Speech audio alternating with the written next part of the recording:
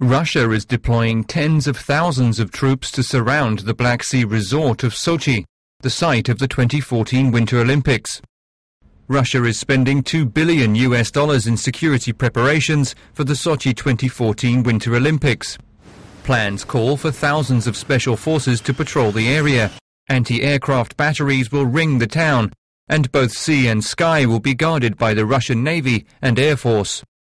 All communication by mobile phone or internet will be monitored by Russia's SORM surveillance system.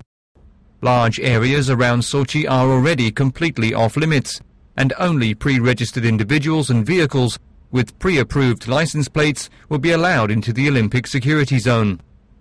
The US says it stands ready to help evacuate athletes should Russia request assistance, and has transport planes on standby in Germany, a roughly 2-hour flight from Sochi.